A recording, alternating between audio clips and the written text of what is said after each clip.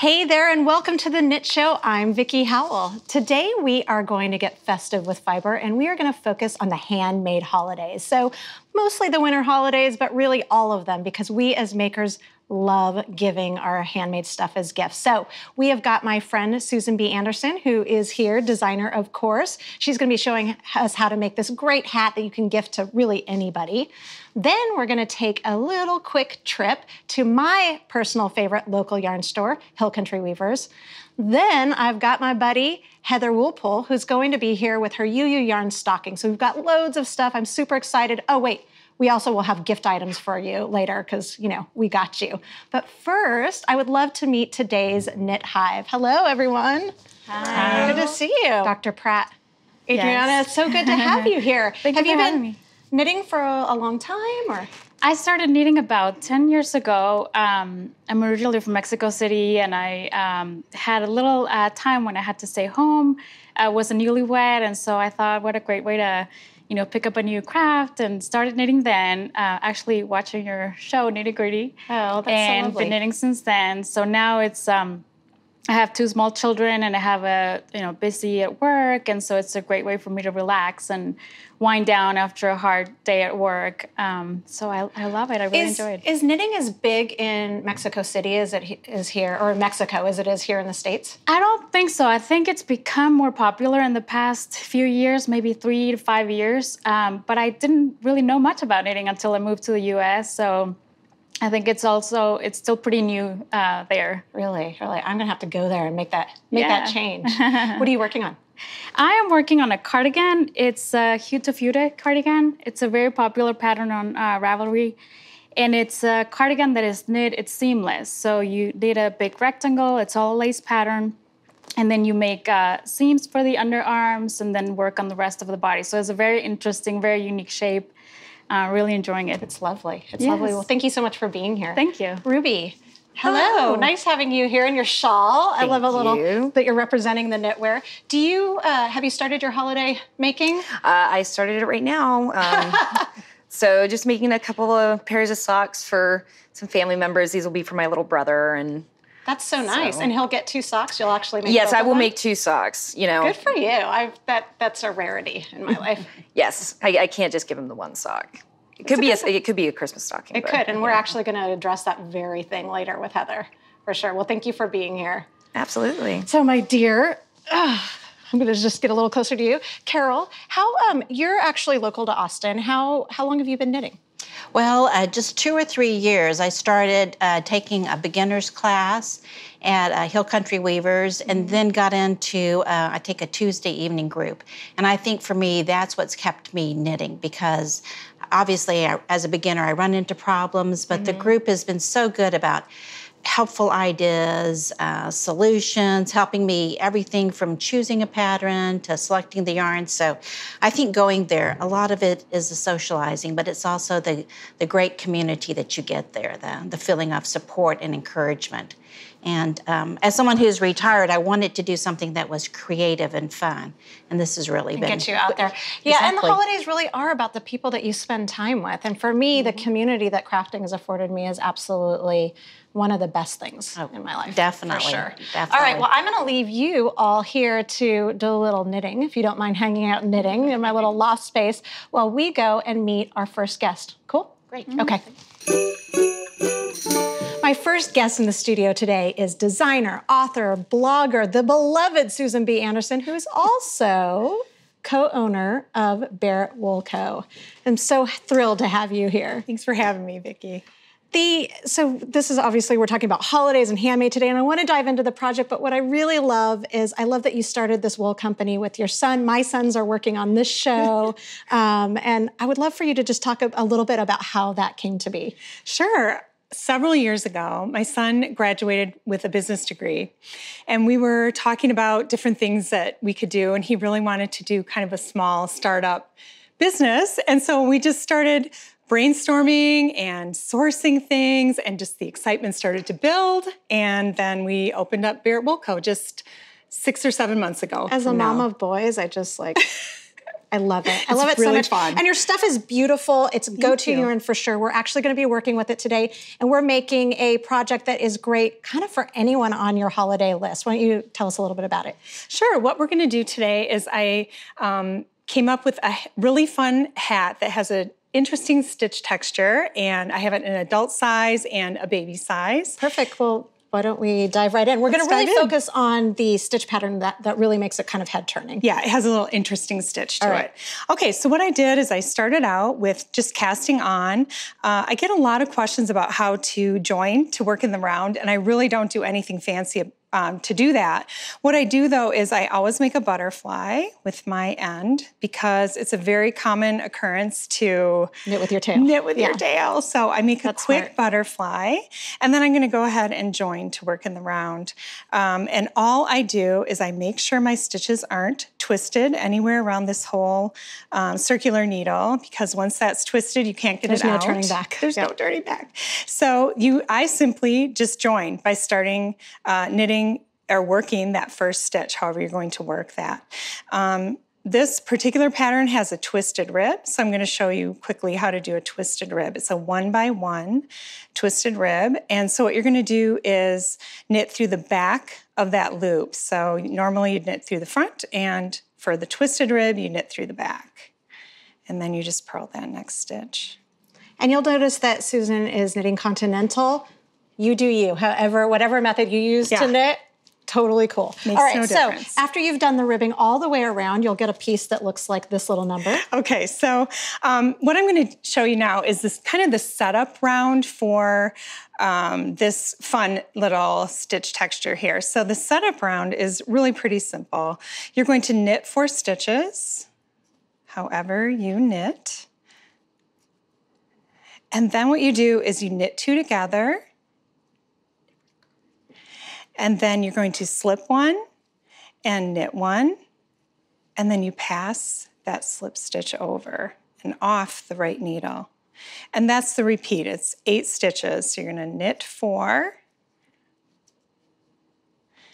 and then do that same thing again. You're going to knit 2 together, slip 1, knit 1, and then pass that slipped stitch over. And you just keep repeating that all the way around. You're doing a little bit of decreasing here. You are. So the stitch count will vary in this hat, but it always evens out in the end. So don't count your stitches at the end of this round, because they'll be all off. Yeah, right? don't worry about that. It'll even out.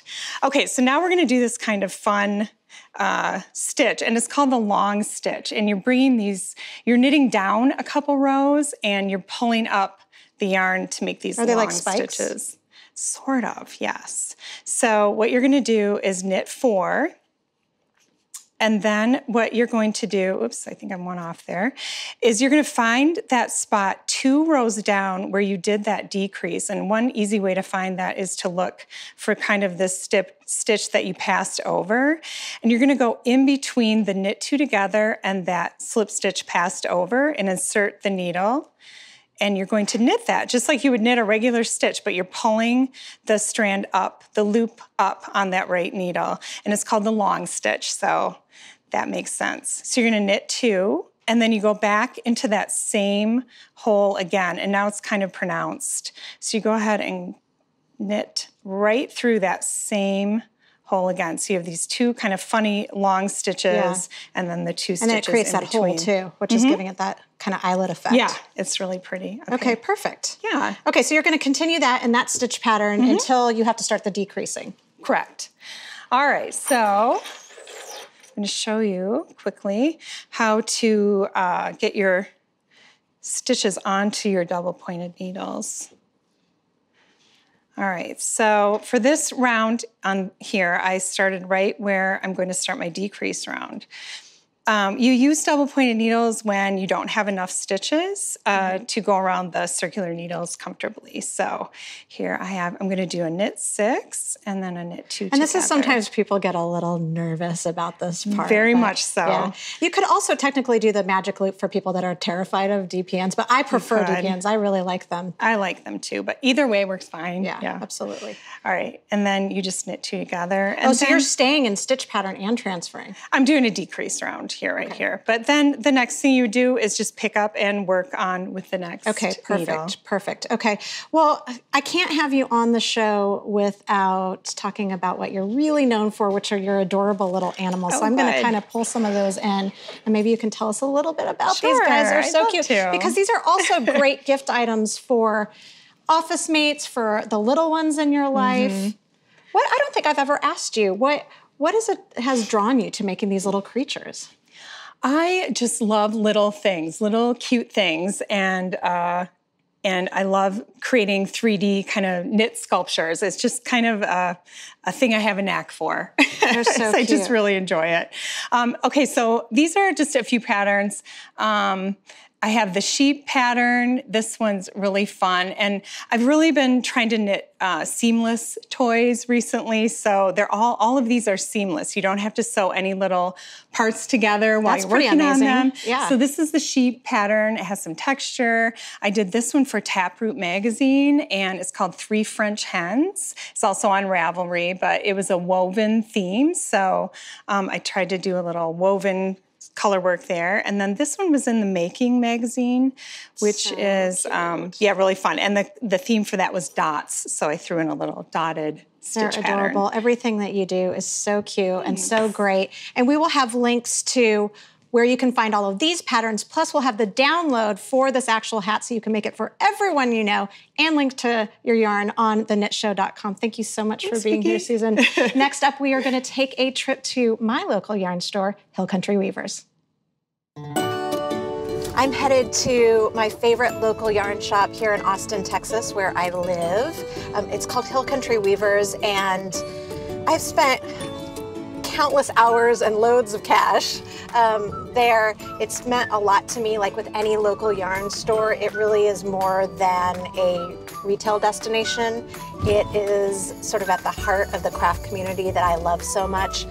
I've lived in Austin about 14 years. I moved from LA, and especially in those beginning years, knitting kept me company when I didn't know anybody, and I could always go down and count on Suzanne to be there with just great advice and a big smile on her face and loads of yarn. So I'm excited to show it off for you.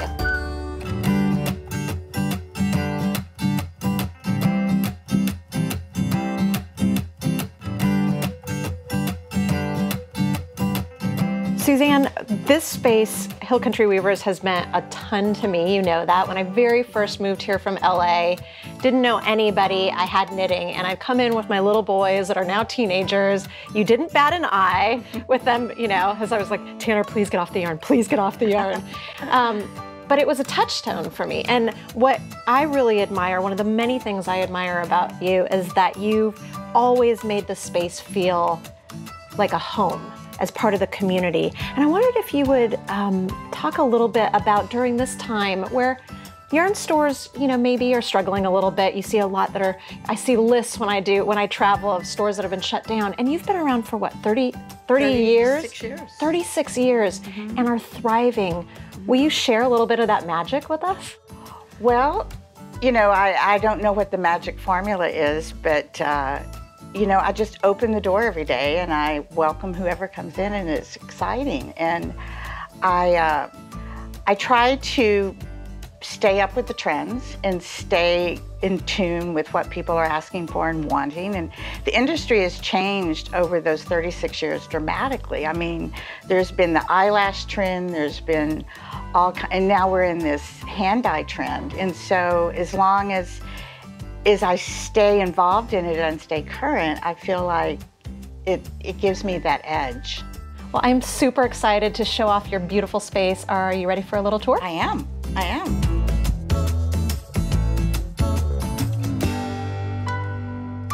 About 6 years ago, we were lucky enough to become a flagship store for Brooklyn Tweed.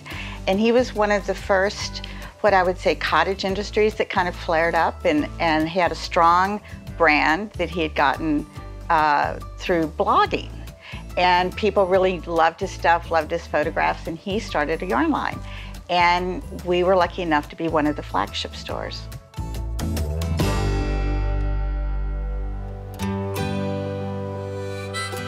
The hand dyeing trend has been very popular for several years now, and we're seeing lots of those yarns coming our way. So we decided to take it a little bit different direction, and we came up with HCW Naturally.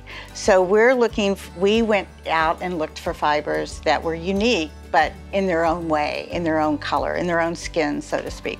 So we've got yak, we've got silk, we've got merino wool, we're gonna get mohair, we're gonna get cotton, we're gonna really expand this line, but it's all about just the natural.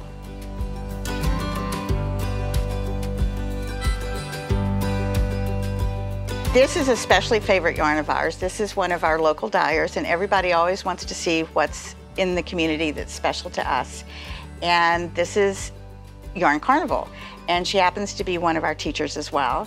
And she does just really beautiful, beautiful fibers. And she does the very tonals, the very variegated, and then the very fun ones as well. It's nothing she can't do. We'll present her with a problem and she's instantly there. We recently had a guest come in and teach a class, and so she provided us with an exclusive colorway just for this class, which was just over the top for her.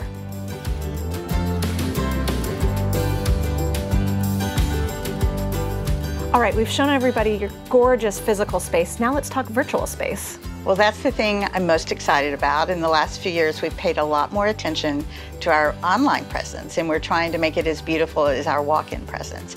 And I have a woman that works for me, Kennedy Berry, and she has the best vision. Well, wonderful. Well, I say that we go talk to Kennedy now.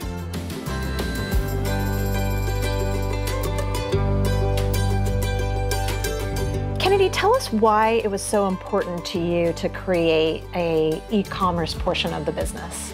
Well, you know, I was so lucky. Hill Country Weavers was my local yarn store before I started working here. And not everybody's lucky enough to have that. I know there's a lot of places where maybe you don't have a local yarn store. You don't have access to all of the colors and the fibers and some of this incredible stuff. And so we wanted to create an online presence where it was like walking into this yarn store. So we've focused a lot on putting the samples up and making patterns that inspire people, things that people will be able to come to the website and get the experience of coming to Hill Country Weavers without having to actually be here.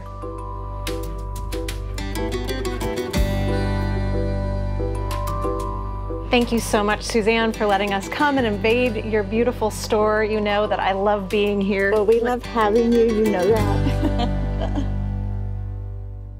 All right, we are back here in the studio. We have some more gifty goodness for you. I am here with my friend Heather Woolpole. She is the owner of UU Yarn. It is so good to have you here. Thank you, Vickie. And we are going to be working on kind of a 2-for-1 project today. Yep. So you've brought us this adorable holiday stocking pattern. Yep. That is also, what? A sock pattern. That's and right. You're going to tell us how, without changing really much of anything at all, you can make either one, whatever makes your whole heart happy. Yeah, all you need to change is the yarn weight and the needle size. You make the Christmas stocking with our Baba bulky yarn, and it makes that big, generous thing. Add a pom-pom, and that's a holiday stocking. That is a holiday. And then to make them for yourself, you use smaller needles and our thinner yarn called woolly worsted. Yeah, so you don't have to do anything different. Same exact pattern, and then you just go for it. So I would love to just dive right in and show people how to make this great sock. That sounds good. So as you can see, we have a ton of color work we're going on, which is what makes the sock so cute. So I'm going to show you here how to get started with the first color right here on line 2 of the chart. And what we do here is I like to work color work with one color in my right hand and the other color in my left hand. And we get started with 1 stitch of the indigo. Mm-hmm. Oops, sorry. And then another stitch in the lavender. So as you can see, we have 1 of the contrasting color and 3 of the main color. And the colors that are in this chart are different than what she's working from. So you just will say main and contrasting. Right, we have 4 colors. So we have A, B, C, and D. And right now I'm working back and forth with colors A and B. Are you just carrying that across the back? Yes. So I just, as you can see, a nice tiny little float right there, and you keep that loose to So it doesn't pull, like, so it doesn't like bunch it. Yeah, that's and exactly so this is right. just a 4-stitch repeat. So this chart, you just keep repeating again and again and again. Yep. All right, so you would do that all the way around. Yep. And then what's next? Next, this I'm going to show you. I have 3 colors going on, but that's okay. We work. Well, I'm going to leave the vanilla is my color D, where it's showing brown here. So we're getting started right here on row 12. Okay. And I'm using color C along with color A. And so I'm going to put A in my right hand and get started right here with color D. And I like to tuck the color into the back of the sock and tug it down a little, so that way I have enough yarn to weave in the ends when we're done. So I get started with 1 stitch of that. Oh, sorry. So you're just using the color that you're fiddly. not using, you're letting it just kind of hang out? Yes, because I'm gonna get back to it right here The next on round, the next and so you can just carry row. it up the back. And again, that's something you do. You carry it loosely, just like I did that other float. So we just float that yarn loosely behind and work along with our main color. And you would just do that all the way Yeah, around. so you just repeat, it's a 4-stitch chart, and you just keep repeating all the way around those 4 stitches, and you get this build, great look, you build the colors as we go. Yeah, absolutely. And so you have another piece that, in another great colorway, in our show colors. Yeah, What? I made that just That's for you. so pretty. It's so pretty. So this is obviously a big leap, but it's the same exact technique that she just showed you all the way up the leg. Right. And then you've also worked the heel. That's plain old ribbing. It'll be in the pattern on thenitshow.com. Yep. But what you're going to show is what freaks some people out is the heel turning. Right, it's called turning the heel, but it is not as complicated as it sounds. This is gonna make the part that like cradles the bottom of your foot. And we're just doing basic stitches. The first stitch we slip, and then we knit across, and it says in the pattern, you knit to the gap. And what you can see is that as we work these short rows back and forth, we get a little gap where we turn the work around. And you can see right there, naturally, a gap occurring in my work. And so I slip, slip, and knit across this gap to make a decrease. And then I knit 1. And as the pattern says, now we turn. So we turn right back around, and we're gonna purl on this to head back. So she's leaving the rest of those stitches unworked because she's working a series of short rows, exactly which, right. as the name infers, means you're working not the whole length of the row, Right, just short portions that's of it. exactly right. And as we look at this row, before I get started on it, there's a gap naturally occurring right there. So I'm gonna purl across to here, I'm gonna purl these 2 together, and then purl 1 extra stitch. What's great about that is there's a visual cue for you. And a lot of knitters are really visual people. And so even if you don't have the pattern, if you're not looking at it right then, you know, oh, here's my gap. This is where I need to do my decrease. Exactly. So we just work right across here.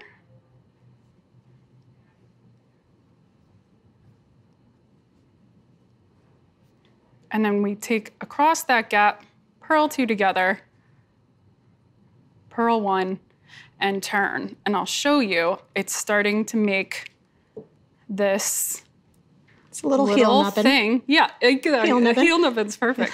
So that's the part that starts to turn the sock under your foot. And what you can see is what the short rows create is more fabric in that one place where there won't be fabric over there, and that creates that little cupping of the foot. And so you just kind of lather, rinse, repeat until whatever the pattern calls for until the stitches are all worked. You just go all the way back and forth until all those are worked. Okay, and then from there you're just going to resume and you're going to make the foot in the same way that the leg was made, the color work following the charts. But then you need to finish it up, right? So let's talk about that. Okay.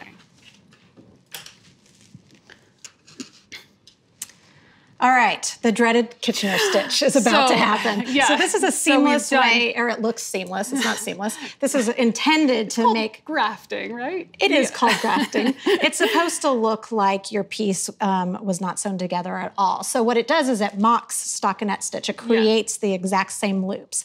But every knitter everywhere forgets it at one time or another. It's, like, it doesn't matter how many years. It's okay. So we've got right you on the pattern. Yep. It'll be right there for you. And we're going to show you now, so you'll really have it.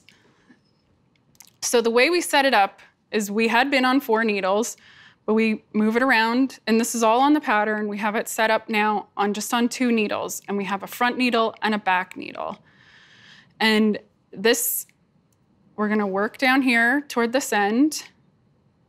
And we're going to insert purlwise. Insert a darning needle, purlwise. Whoops, thanks. And we're going to leave the stitch on the needle.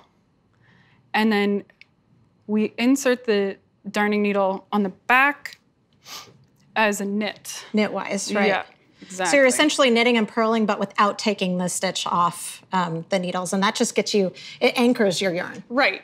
So now, that's just the setup. So now we're going to work, we do this first stitch as if to knit, and then we're gonna take it right off the needle here. Let it fall off. Scary, but it's locked in there. That's good, it's locked. And then we have the second stitch, we work as if to purl. But you leave it on? I leave that one on the needle. You leave that one on. That's right. Okay. So now we move to the back needle and we do the opposite. We do the first stitch as if to purl, and then let it fall off. Take off the needle and snug this up a little bit, and then we work the next stitch as if to knit, but we leave it on. Great, and then you repeat the process. That's so right. let's see it. Let's see it again. So. Okay. So as if to knit, and we take it off. Oops, excuse me. And as if to purl, but we leave it on. And then as if to purl, we take it off.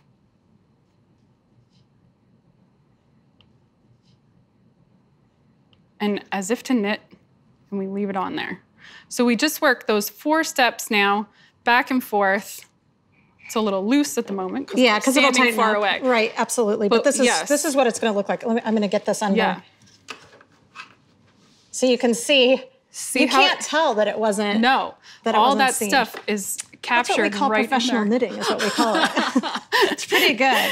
So this is I love this. All of the patterns to make. Well, both of them, because it's the same pattern. Yep. Links to UU yarn and other good stuff. You have loads of patterns. I love that you like me like the simple aesthetics. So you've got a bunch of go-to stuff. We'll have links to that on thenitshow.com. These are great gifts both to wear and to decorate for the holidays. I really appreciate you being here and showing us. Thank you for having me. It was a ton of fun. And up next, we have even more holiday goodness for you. We have set up a whole table full of our favorite gifty things.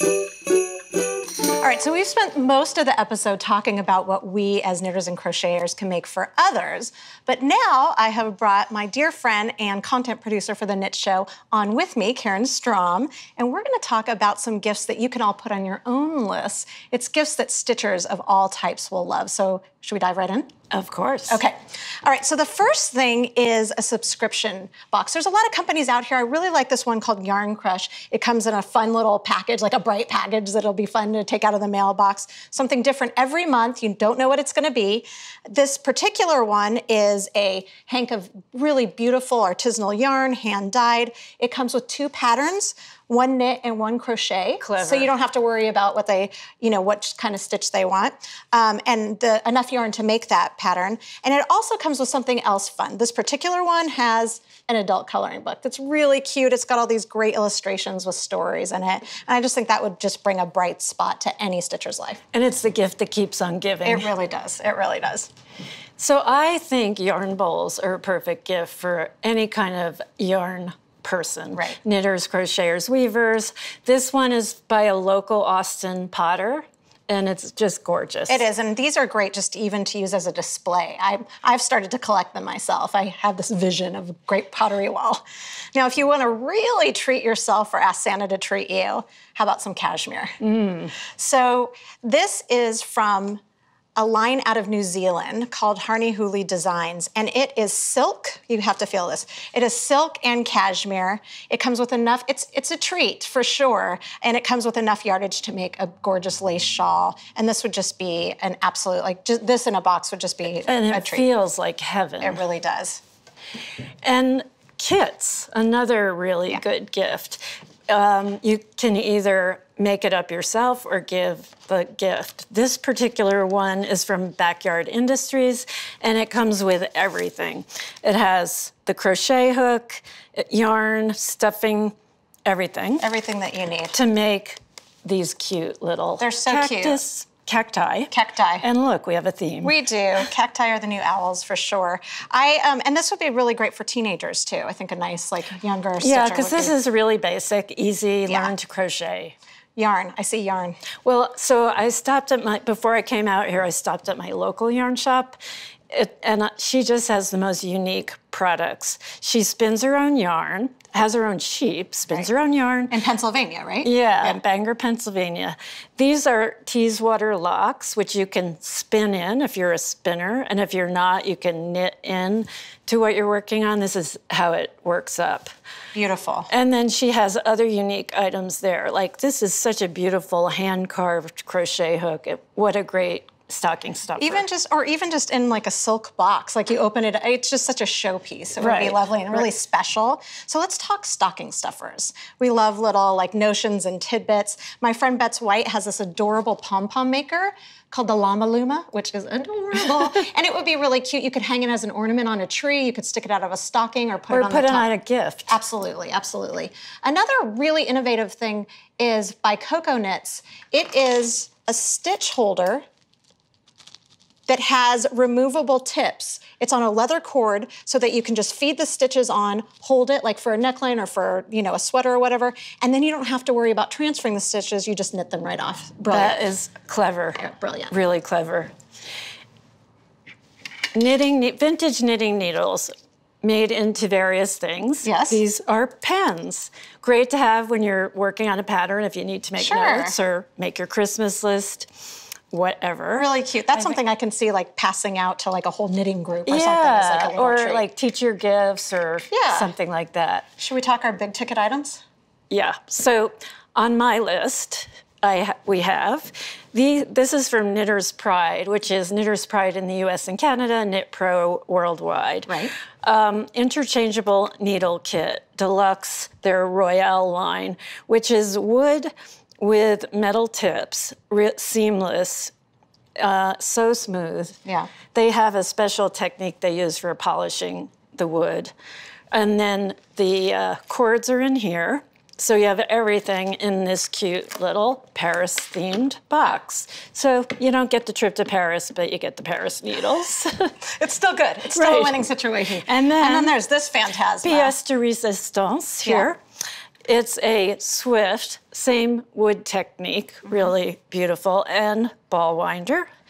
Yeah, and I don't know if any of you have the same plastic, like white plastic one that like flies off the table and click, click, click. Right, click, that you've had forever. Time. I get the biggest sailor mouth every time I use it, and this one just kind of spins like a dream, and it's kind of an art piece. You could keep this up in your studio. It's really gorgeous. And speaking of that wood, we're both wearing the same wood as jewelry. Check it out. They've decided to go into jewelry because why not, using the exact same wood technique, which is super fun. Yeah. Whew. We have a lot of shopping to do. We do. All right, let's get started. Let's go. All right, that does it for our Handmade Holiday episode. Thank you so much for being here. This is also the very last episode of our first season. It has been such a ride. I have been so thrilled to be here. The cast and the crew thanks you for watching. If you liked it, please share it. Sharing is caring. Tag at Vickie Howell and also at The Knit Show with anything that you're working on from this entire show. We love seeing it. Tell a friend, and then maybe we might be back for another season, right? And remember, anything that you saw over the entire season, downloadable patterns, links to our cool superstar experts, goings on, all of it we'll have at thenitshow.com. So be sure to visit it often. And until then, please make sure to chill out, take some time to be creative, and breathe in, knit out.